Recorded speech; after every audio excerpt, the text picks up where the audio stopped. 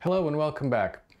We are in the Associations Learning module, and this is a short, hopefully 10-minute video where we will take a look at a very interesting paper from 1982 titled Heroin Overdose Death, Contribution of Drug-Associated Environmental Cues. This is by Shep Siegel and authors. And it shows one way in which classical conditioning phenomena may be a mechanism of drug tolerance.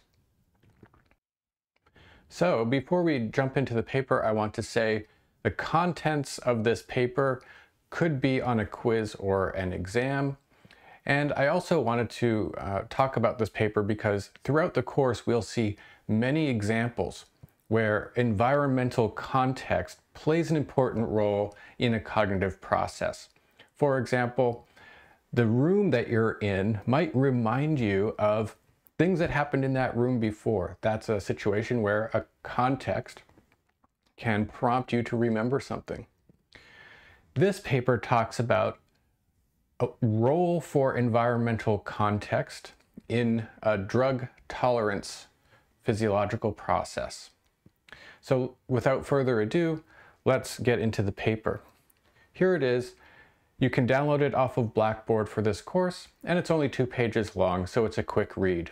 There's the first page, and there's the second page.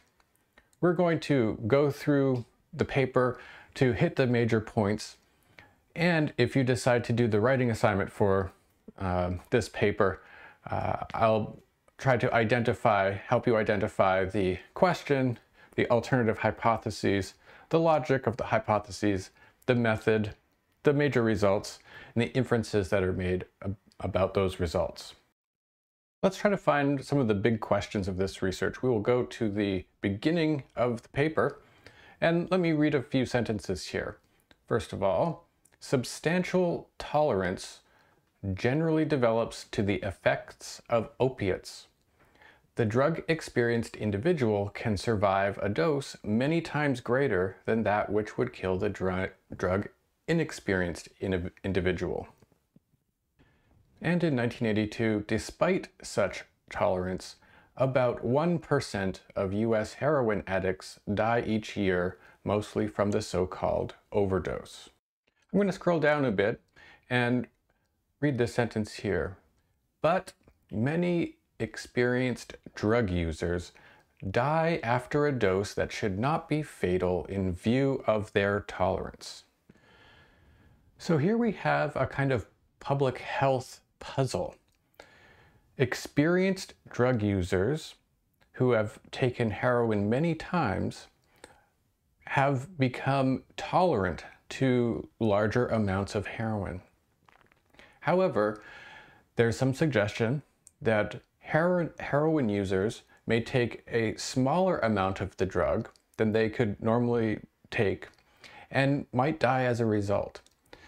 So it is strange that experienced drug users might be overdosing on amounts of the drug that they are normally tolerant to. Why is this occurring? That's one of the big questions here. And there's some more specific questions also, so let's try to find those. Okay, let's scroll up, and here is a suggestion. They're going to suggest that drug overdose may frequently result from a failure of tolerance. That is, the opiate addict, who can usually tolerate extraordinarily high doses, is not tolerant on the occasion of the overdose. If this is something that's happening, what could cause a failure of a tolerance process? All right, let's scroll up to the top of the first page in the third column. And right up here, I'm going to read this out. What we will see here is the proposal of a major hypothesis. It's an alternative hypothesis about what might be causing failure of drug tolerance. Let me read it out. I'll try my best, although I think I've got marbles in my mouth today. So a recently proposed model of tolerance based on the principles of Pavlovian conditioning, suggests conditions that favor such a failure of tolerance.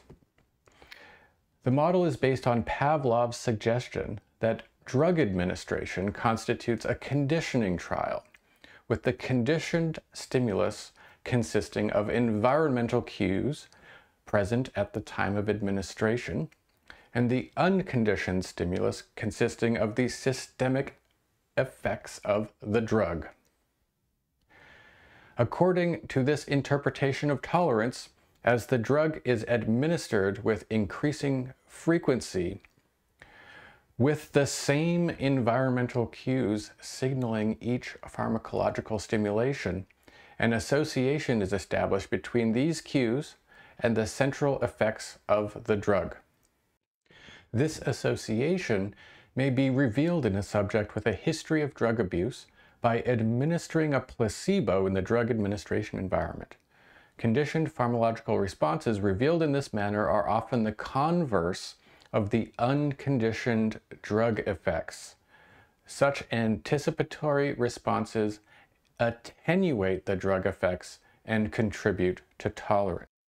I'm going to try to unpack that a little bit, and let's talk about caffeine as a drug example. So I drink coffee all the time in the morning, and I'm pretty tolerant to it. I'm going to talk about 3 scenarios, and I'll just put them down here on the whiteboard. Make some lines. So here is scenario 1, scenario 2, and scenario 3.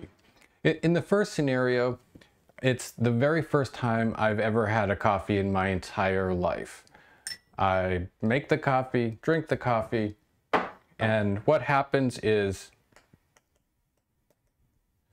I get really awake. I'm like, wow, that caffeine's hitting really hard. Let's talk about the second scenario. This is what my life is like right now.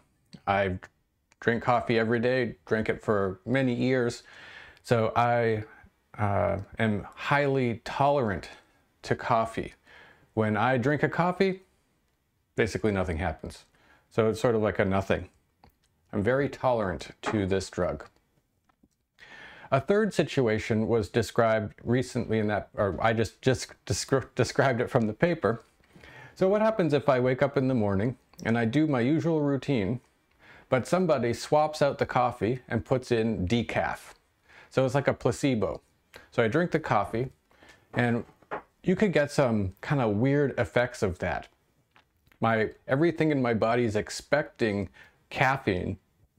I've got drug tolerance processes going on in my brain, preparing a kind of compensatory response to the caffeine it's expecting, but it doesn't get any caffeine.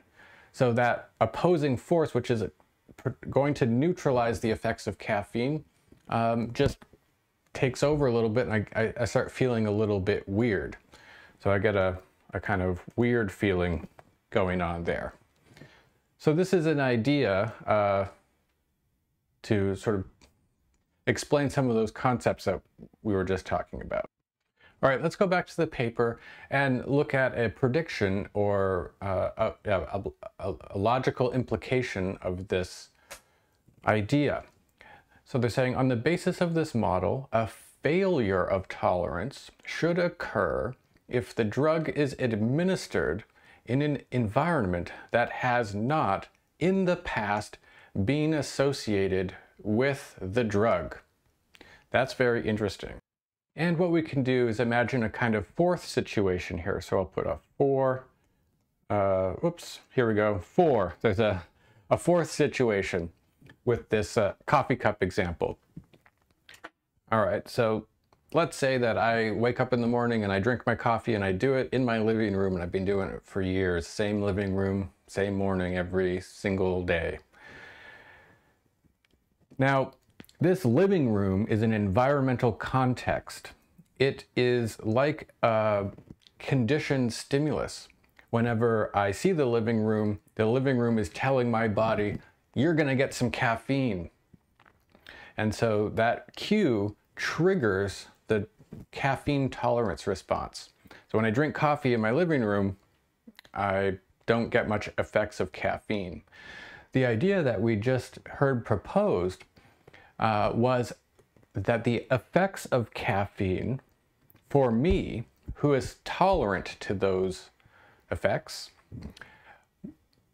would be different if I took my coffee in a novel environment. So if I woke up in the morning and went somewhere I've never been before, that environment would not be a cue associated with caffeine. And if I drank my coffee there, I would not have a caffeine tolerance response ready for that caffeine. And in that case, I might experience the effects of caffeine in a much larger way than normal.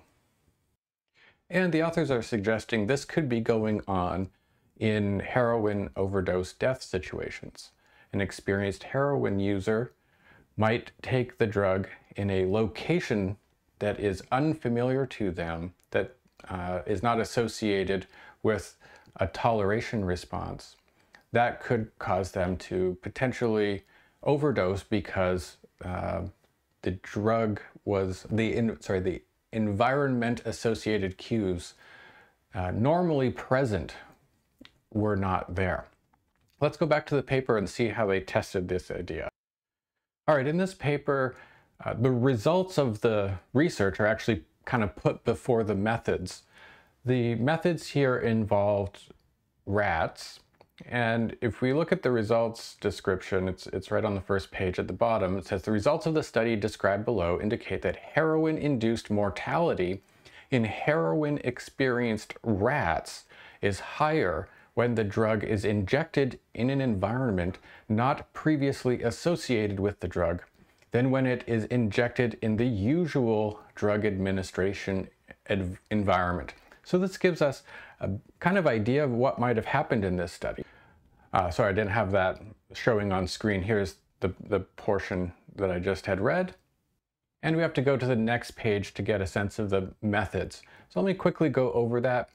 So we have some opiate inexperienced male rats, and they were intravenously injected with heroin 15 times, one injection every other day.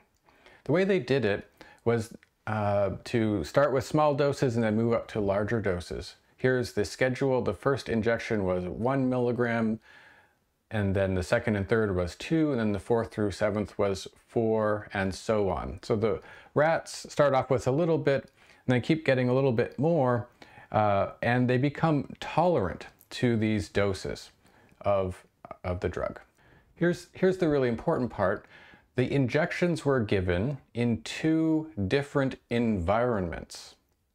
One was the colony where the rats were individually housed. And another one was a different room with constant white noise. So these 2 rooms are like different environmental contexts that were noticeably different to the animals. And they were, one group received the drug administration in the regular room, and the other one received drug administration in the noisy room. Okay, after the rats became tolerant to larger doses of the drug, the main manipulation was to either give those rats the drug in the same room that they were used to getting it, or to switch them into the other room where they had never received the drug before. The prediction was that rats receiving the drug in the same room where they always got it before would be more tolerant to the drug, and rats who received the drug in a new room where they've never received it before would be less tolerant and potentially even suffer an overdose. So just to warn you, some rats were sacrificed in this research. We can look at this table of results right here that's on the first page to see what happened in the study. So we have table 1, rat mortality after the injection of heroin at 15 milligrams. So this is a large amount for the rats, if you have a control group of rats, and they had 28 in this study, who had never received the drug before, these rats had a 96% mortality rate.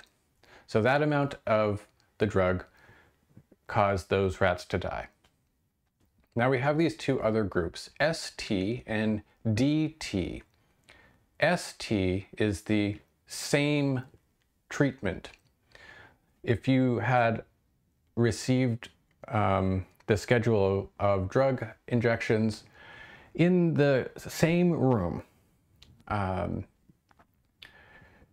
what happens when you get a fairly large dose? Well, you can see here that the mortality rate is substantially lower, only 32% here.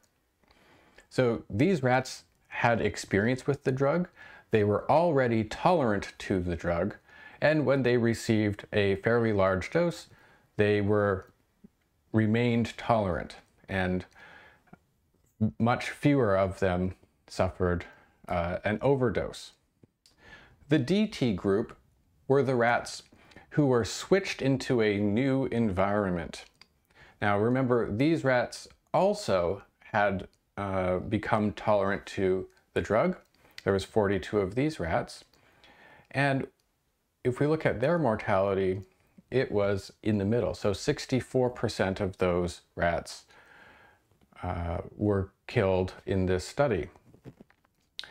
And this shows the remarkably pronounced effects of shifting the environmental cue. The DT rats presumably were just as tolerant to this amount of the drug, but when they received the drug in a novel environment, there was a failure of that tolerance process. What inferences can we draw from these results? Let's take a look at the conclusion paragraph. So in conclusion, groups of rats with the same pharmacological history of heroin administration can differ in mortality following administration of a high dose of the drug. Rats that received the potentially lethal dose in the context of environmental cues previously associated with sublethal doses were more likely to survive than animals that received the dose in the context of cues not previously associated with the drug. I might say a broader inference here is that classical conditioning processes and classical conditioning, let's call them, associative learning processes appear to be involved in drug tolerance phenomena. This suggests quite broadly that the context that we're in, like I'm in a room right now, may become associated with all sorts of things, including the kinds of things you do in the room, like drinking coffee.